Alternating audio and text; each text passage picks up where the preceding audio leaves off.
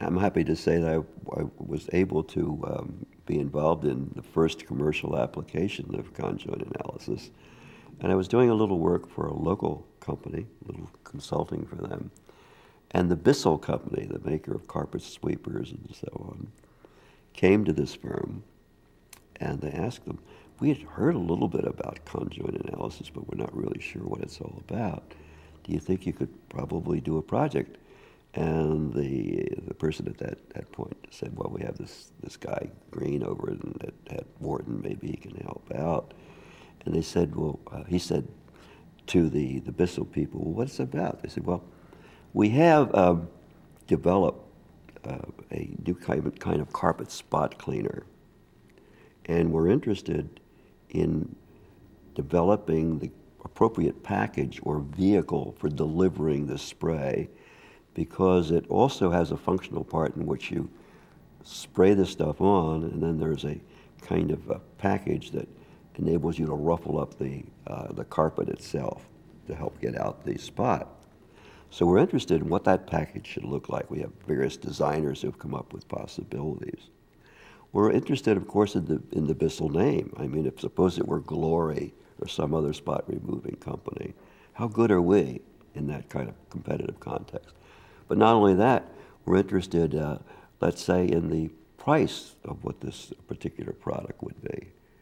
And besides all of that, we're interested in whether it has the Good Housekeeping seal of approval. So they could go on and on and on.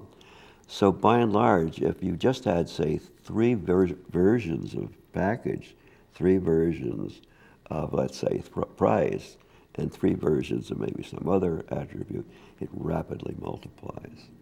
But the advantage being that once we do this with these experimental designs that can give people, in this particular case, perhaps as few as only 9 evaluations to make, we can infer from the mathematics what this could be for perhaps 27 or even 81. These were just typically 3-level type designs. So that was the very, very first project.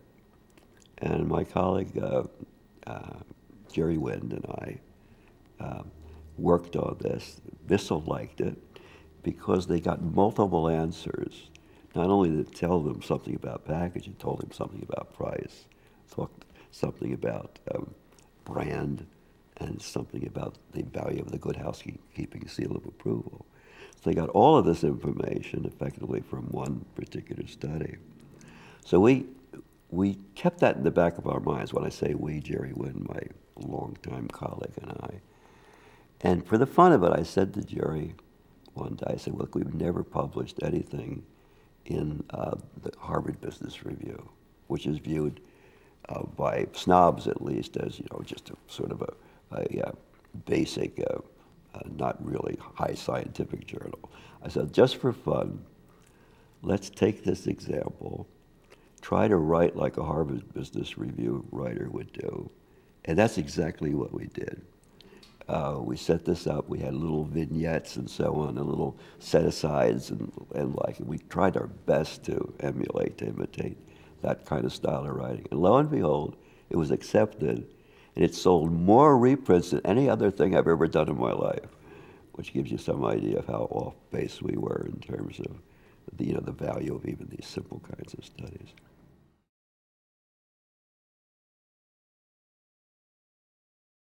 It turns out in about 1975 that AT&T became very much interested in the idea of a mobile telephone that could operate in a kind of honeycomb type system where there were signals sent out by a series of signal generators, so that at any given time, as the car was rolling along in this area, they would be receiving some kind of a signal, and then they would move to the next station and so on. They referred to it as a honeycomb system. And when they talked to us about it, and also to another colleague of mine who was then working at AT&T, Doug Carroll, we set up a study team to examine the audience reaction, if you will, or people's reaction to this new kind of system. And in this particular case, we were fortunate that they had actual prototypes as opposed to concepts. They were able to install on a random sample in Chicago, where the study was done, 1,000 units with people who had agreed to participate in that study and participate also in a series of surveys that were made, including one from us. So the idea was that they were to get this equipment and to use it free in the particular car that they happened to be driving, and to participate, of course, in the questioning that would be associated therewith. So we started out and tried to examine the kinds of characteristics or attributes that would be important. Certainly the reception side would be. Maybe even the dial tone would have some kind of effect. Certainly the pricing of it, the extent to which the information that would come through would be free of static. So we ended up with something on the order of 8 or 9 attributes that could reflect how people would react to the use of this system, including, of course, the price of it and the method of payment. So the cars were then equipped, and we, over a period of waves, made several studies over that period to find out how people would react to this. And this study was, as I say, a good one in the sense that we did have an actual prototype. And from that came, indeed, the first mobile telephone. And most of the recommendations that the study came up with in terms of pricing, reception, and so on were addressed in the actual prototype or beyond prototype that went out after this initial study was completed. So that was a kind of an exciting one in the sense that we were able not only to make kinds of predictions as to what would happen, but had the actual prototype, which is usually unusual in the case of working with conjoint studies.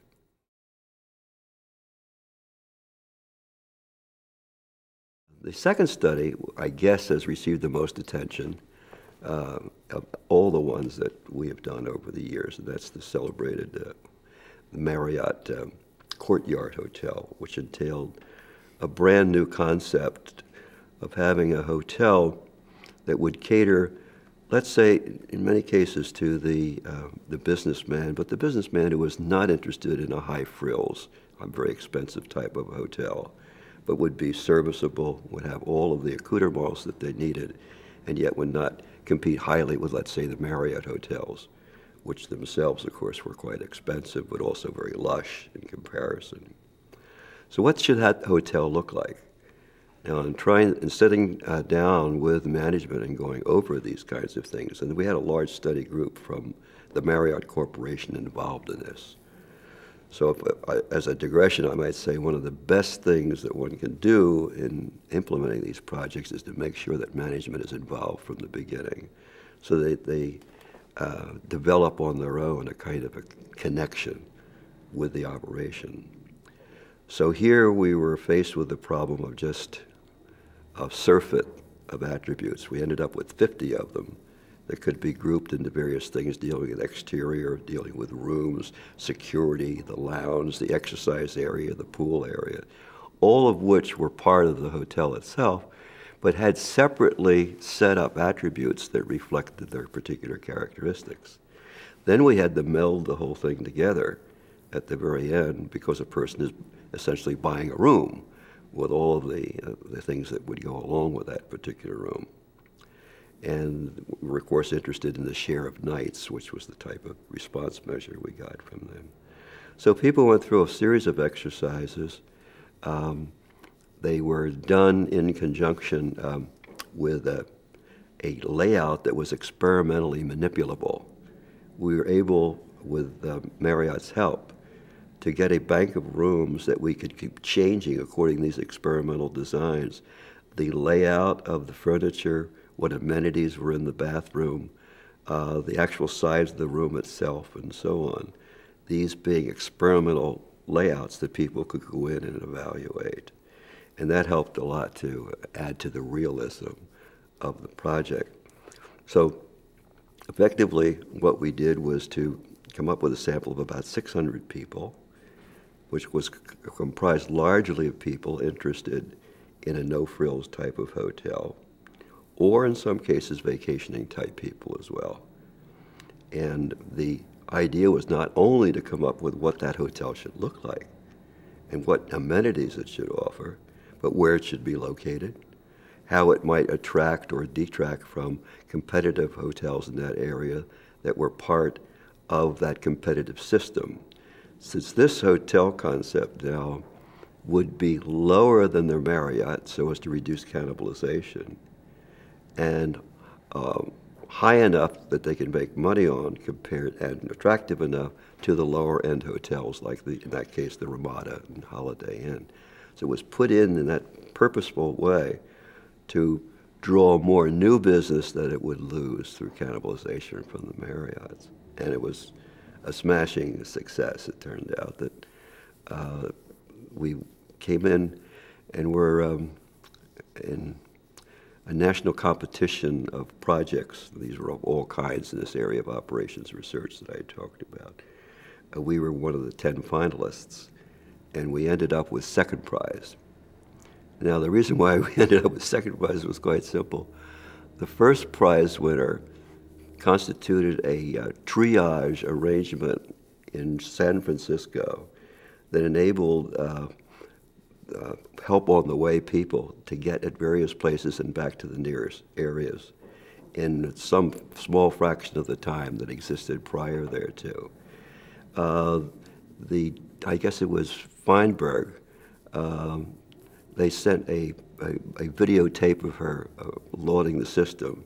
They had a 4-star general type chief of police who came in and lauded the praises of this. So we looked at each other, we knew we were completely out of it. We were trying to rent rooms and they were saving lives. So we came in second. But in any case, that was a little vignette. But that was probably the most complex project that I've ever worked on with my colleagues. And I haven't seen anything to top it in terms of just the sheer minutiae that were associated with pulling this off. It started then we started the project in 1982, roughly. They started some hotels embodying this concept. And I think at the end of something about 96 or something, they had something on the order of over 100 courtyards. I just checked a while back on the internet. They now have 450 courtyards scattered throughout the U.S. and Europe, actually throughout the U.S. and the rest of the world. So it was a high-profile type of project. That, in a sense, had to start with, as I say, concepts, pictures, some cases real furniture they could see and so on, but a lot of it was conceptual as opposed to the case involving the first mobile telephone.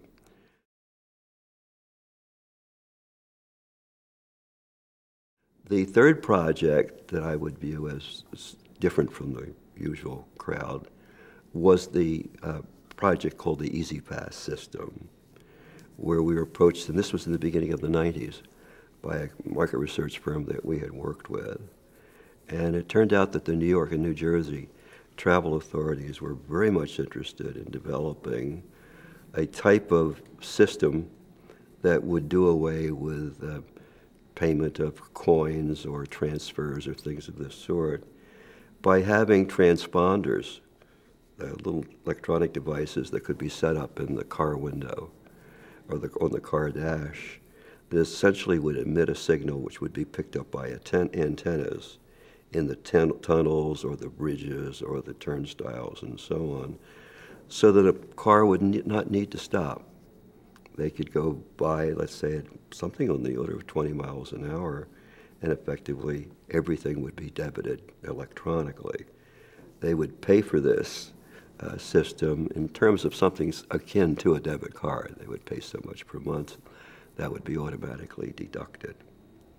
So the whole idea was how to take a concept of this idea that's quite radical and to both collect information about people's preferences, a la conjoint analysis, but in the same breath, educate them about it.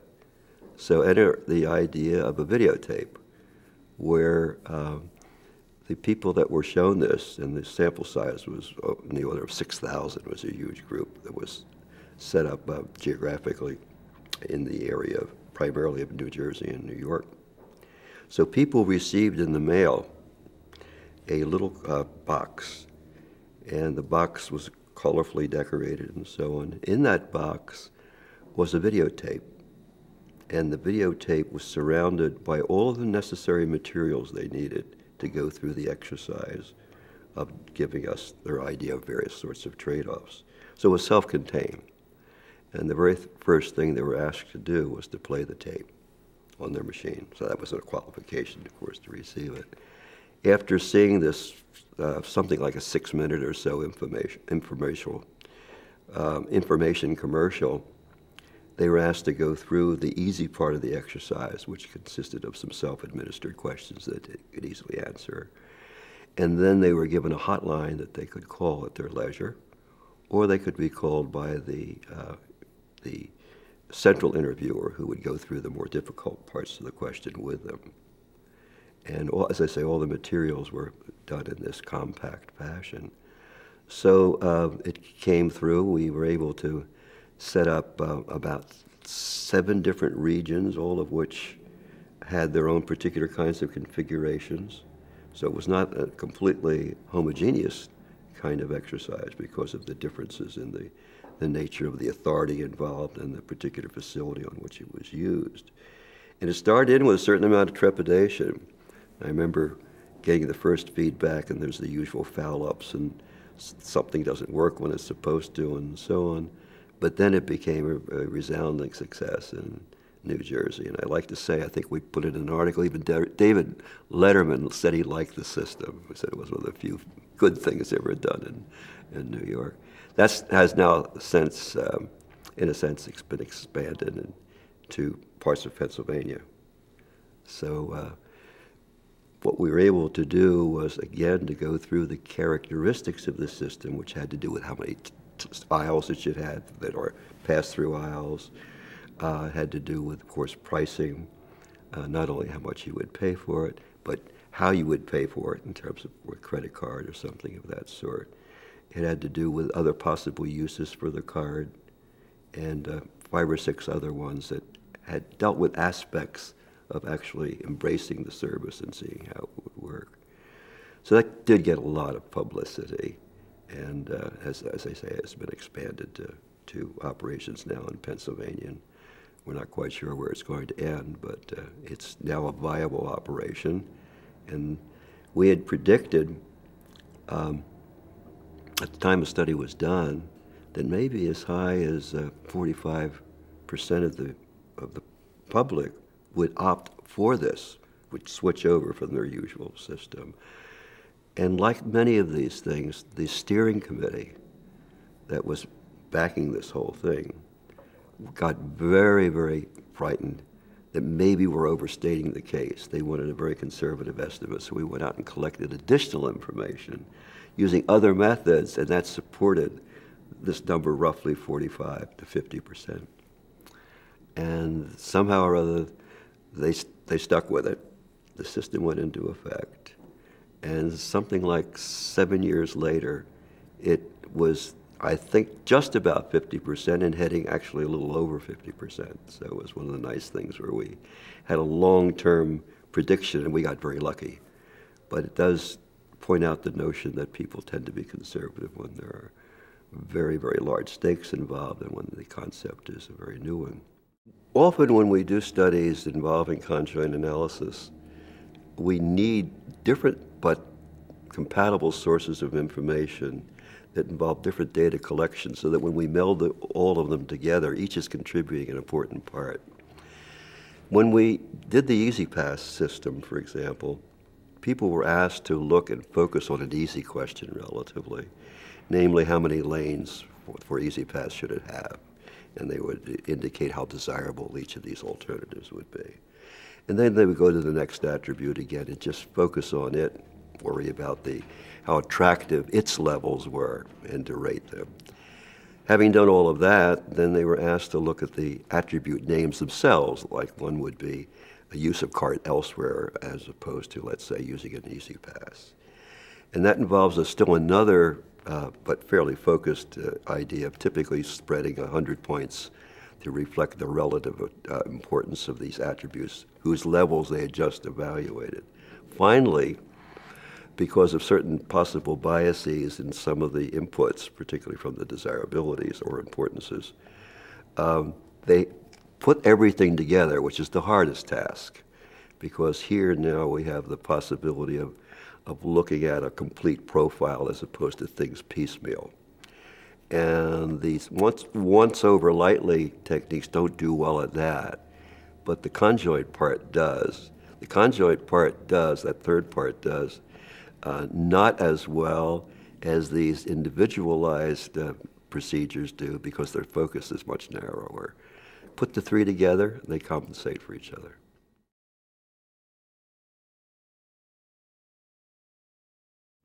The fourth project, which is actually ongoing right now in terms of its, not the work that we did, but in terms of its rolling out, what we would call rollout period, concerns a local company called Mobility Technologies. They're located right out in Wayne, Pennsylvania. They were clever. They heard about the development of a system involving computers in Washington that would enable people to get signals in terms of traffic conditions, in which you could get not only what routes are traveled, what your elapsed time would be, where there are construction areas, alternative routes. You could get this in general through the internet, through a mobile cordless phone, or you could get it through a type of handheld device, some kind of an agent, active agent. Any of these feasibilities existed with this type of system. So this, again, involved a case where we had to acquaint the people with the nature of this new concept, how it would affect their behavior patterns, the advantages, the possible disadvantages, and so on, all in the process of doing that before they actually entered into the questionnaire. And this became fairly complex because you could have all of these various options, each at different prices, depending on how much you were going to use the phone, the nature of the way you were going to be using it, and things of that sort. So they went through these exercises, and we used Pittsburgh as a test city. There were 5 malls there, and people were contacted in these malls and then were taken through rather extensive battery of exercises involving the conjoint study, and then of course they were paid for their time and effort. It started operation then, I guess maybe about a year or so ago, and as I say, they're located right out in the Wayne area, and from what I understand, things are moving quite along quite nicely. One of the things that came out of this from a scientific standpoint was the ability to go well beyond the usual kinds of results where you usually say, well, our overall penetration is going to be 40% if indeed we price it at this amount, as opposed to saying, well, there's some people here who would prefer, or at least be willing to accept a price level of such and such, while others not so. So we were able to go into the marketplace with an optimizer that first of all found the best system that you could develop if you had to share the same system and sell the same system to everybody. That's the usual way these things get done. But then we said, maybe we can capitalize on making things a bit more attractive to people by first clustering the data, because there are people out there who want different kinds of systems. And maybe if we optimize within each of the segments that we get, the overall revenue that we'll get, not only satisfying the people for what they want, will be higher. And indeed we did. So we're able to do that. And then we said, well, why stop here? Why not go for a segment of 1?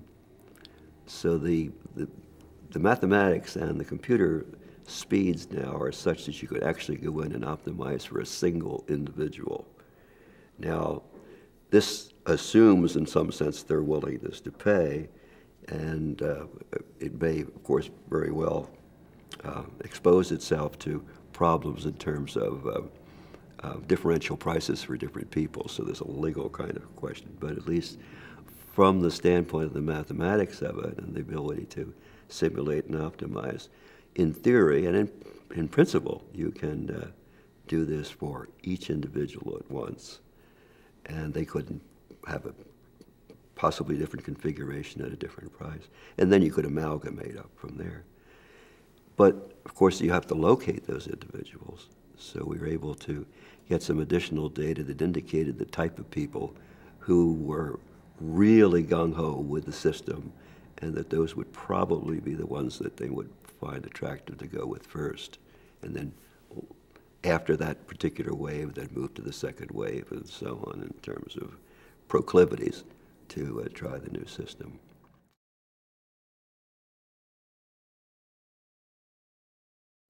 Well, the Coca-Cola study that I referred to briefly is involving a different type of technique. This is a multidimensional scaling technique rather than conjoint analysis.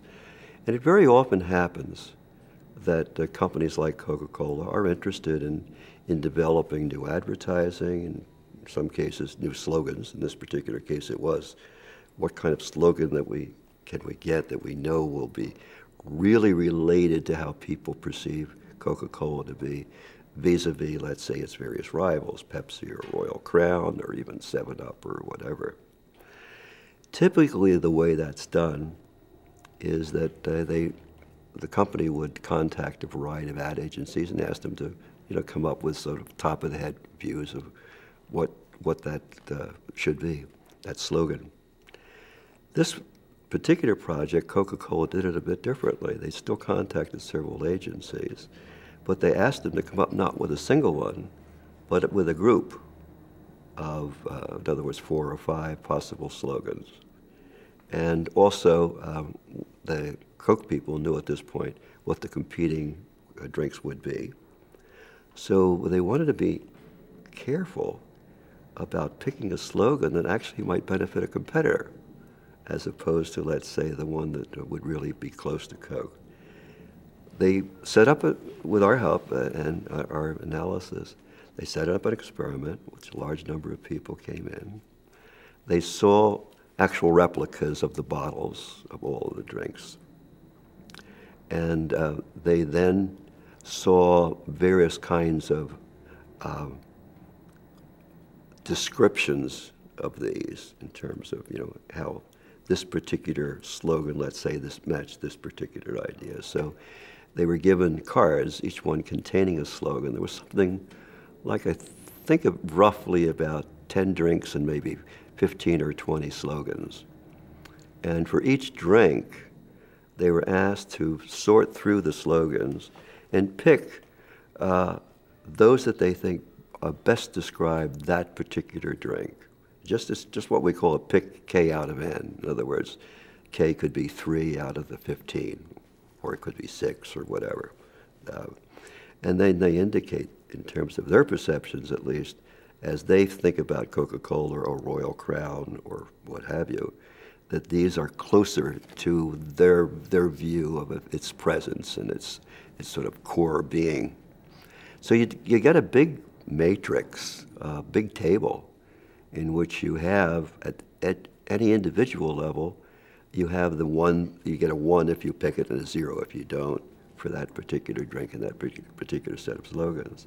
But when you aggregate, let's say, across people, you start now to get frequencies across people who sort of share views one from the other in terms of this. So you end up with a numerical matrix, or just a table, that on the rows would have, let's say, the soft drinks, and then you would have, let's say, the 20 slogans on the right, and then you would have the frequency with which each slogan was matched with each of the brands. And when you look at that, it may not tell you much, but when you go into one of these multidimensional scaling programs, it converts that numerical information into a picture. And it shows you in what we call a joint space map, a multidimensional scaling map, the positioning of all, let's say, the 15 colas and all of the 20 slogans. So you could find out at this particular case which slogans are really viewed in this population to be closer to Coke and which might favor another particular brand. It turned out that some of those slogans would have favored Pepsi-Cola much more so than Coke. And the interesting thing that came out of it was it's the real thing. And this was used, I'm sure, as part of a much bigger parcel, but was used in the development of that slogan at that particular time.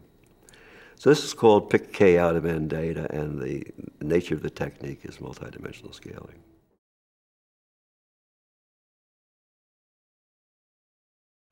The Life Cereal project is an interesting one, also involving multidimensional scaling. It turned out that Life Cereal was one of a set of perhaps 6 cereals that had a lot of vitamins and minerals and so on, Total and others being that kind of thing. And there were in terms of the Life Cereal, I better close on this one. I want to get this particular straight, because tell us about anytime you're ready. One of the useful applications area for multidimensional scaling is examining advertising.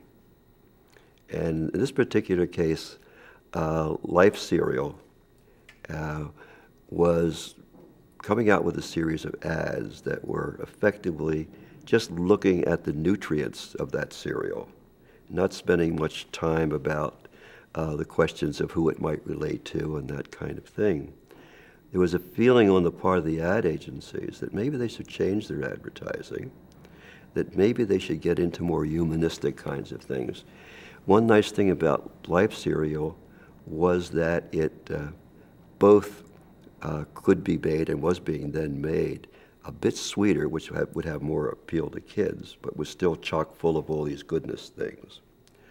So they came upon a simple and a rather effective idea. They said, look, we're going to change our advertising now. We want you to, first of all, go out in the marketplace and give us a map, a multidimensional scaling map, that tells us where Life Cereal is right now. Is it going to be smack in the middle of the high nutrient type cereals, or is it going to be with the kids' cereals? It turned out it was kind of in between. It was on the periphery of the so-called nutritious type cereals that would be associated with adults, but not quite in the kids' cereals. And there's something like 50 cereals, so this was a big map in which we were interested in sort of 2 areas of that, the kids section, of course, in this particular case, the section dealing with these highly nutritious cereals. So they set up a campaign. We had the starting map as to what the market is right now and sort of how people perceive life to be there. And the idea now was to modify this kind of idea and to introduce various celebrities. So they had Casey Stengel, for example. That goes way, way back. And there would be a little kid, tugging at his sleeve, because he would say how nutritious and marvelous this was, but the kid would say that it tastes well. Or they had Jimmy Durante. He was another oldster. They got a whole series of these oldsters that were identified as either sports figures typically or entertainers. And they all had the same kind of tagline, where the kid said, but it tasted good. And the interesting thing was that my colleagues and I tracked this as it started initially and carried it through 9 months. And of course, we were reporting how these maps were changing. And as they changed, you could actually, as the campaign wore on, you could see what was actually happening in the maps that we were taking with new samples, fresh samples of people. And to the point where it actually started moving into the kids' cereal line, which is sort of where they wanted it, in part to be at least on the periphery of that, as opposed to being closer to the highly nutritious cereals. And this, of course, elated them, that at least the advertising was being effective. And they moved into that and sort of kept that campaign going, as I recall, for another fairly substantial period. This was the case then of tracking and using these kinds of devices as a measurement tool to see how well a particular campaign is going.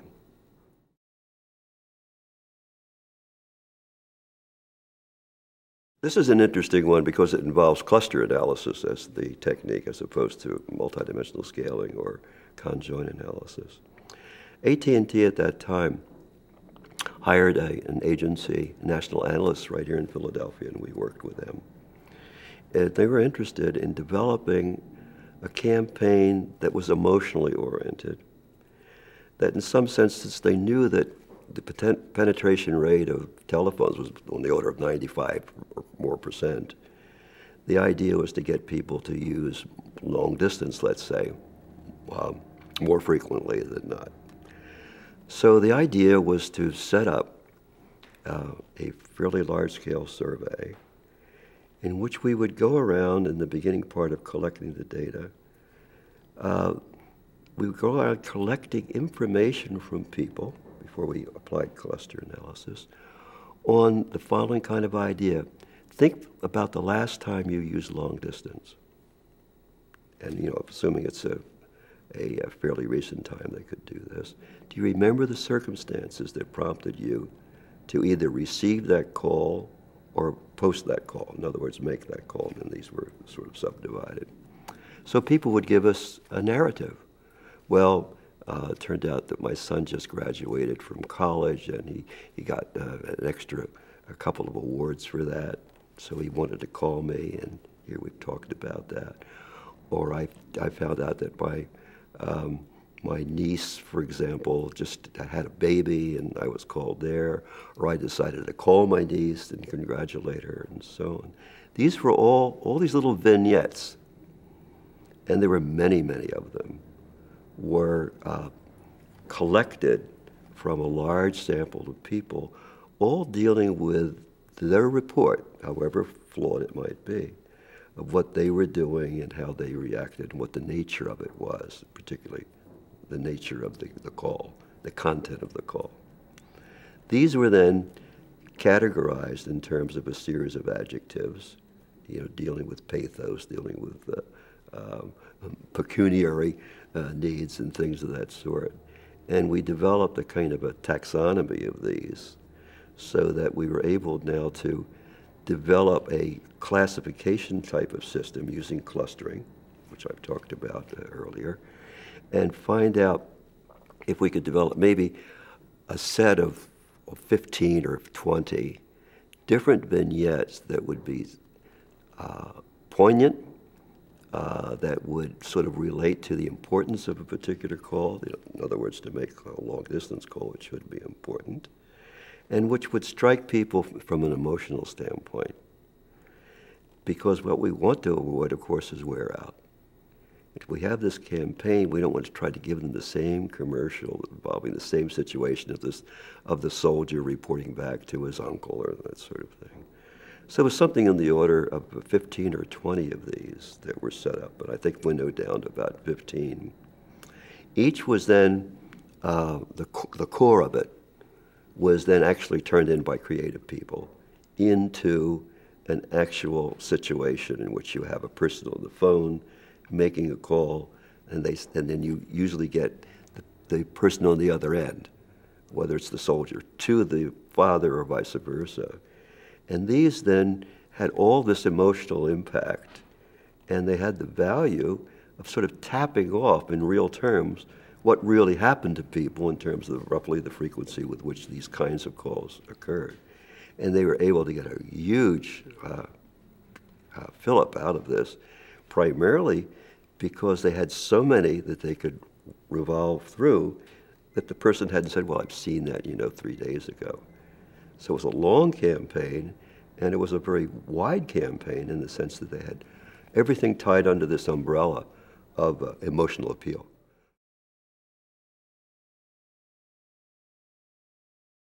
There are a number of areas outside of the usual marketing of products and services in which these techniques have been used. For example, they might be used in nonprofit kinds of institutions that have maybe certain kinds of advertising campaigns that they would like. It might be used in a variety of sporting type events in which you're interested in various kinds of configurations of teams and the like. It's used a lot in the area of legal disputes, in which you're trying to look at what would have happened, what would you have predicted the profit, let's say, of a company to have been had its adversary engaged legally and without problems, as opposed to what it actually got. So you have to go back, and some cases and points. We did a project just recently for the Ravens football team, just how valuable is the logo that they have there, which they could put on sweaters and T-shirts and the like. One was done, in fact, there was a high-profile case involving a fellow who had invented the intermittent windshield wiper, and he sued all of the, I guess it was the big 5 automobile makers, and got something like $90 million or something of that sort. And the idea was to find out how much he should be paid. So a study was done to examine the value of this one little feature in the overall makeup of a car. So it's the legal field is very rife with applications. Jerry Wynn, my colleague, specializes in that area.